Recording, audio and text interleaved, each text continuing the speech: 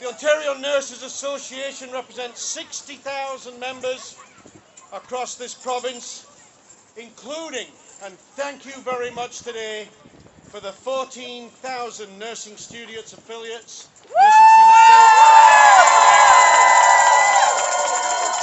let's ask ourselves, why are we here?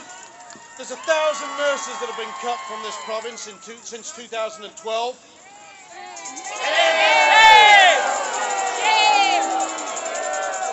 We've got the second lowest nurse population ratio in Canada. And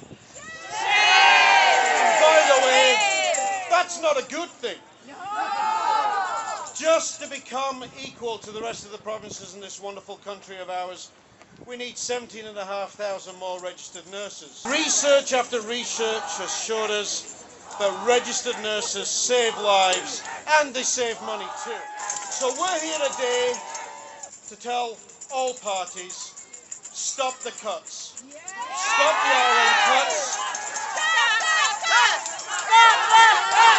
Let's have a contract that respects 58,000 members right now.